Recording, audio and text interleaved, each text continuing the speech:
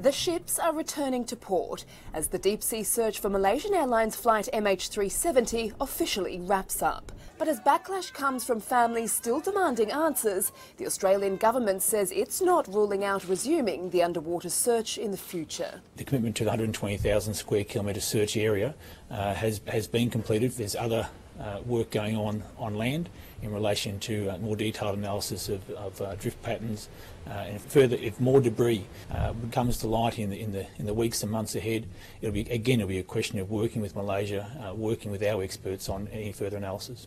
It comes less than a month after officials announced they wanted to widen the search area. Investigators admitting there was a high chance that planes' remains weren't within the 46,000 square mile patch of the southern Indian Ocean where they'd been looking. But Australia dismissed the suggestion, saying that without new credible information, expanding the search would be futile.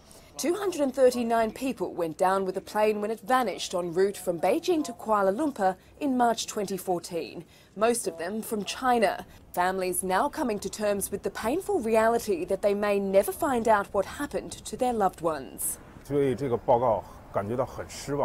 I feel disappointed, helpless, and furious. This isn't the result of effort. The search teams have done their best.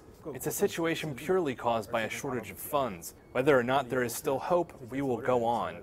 MH370 is the most important thing in my life. Nearly 3 years later, there's been barely a trace of the missing aircraft and no sign of anyone on board.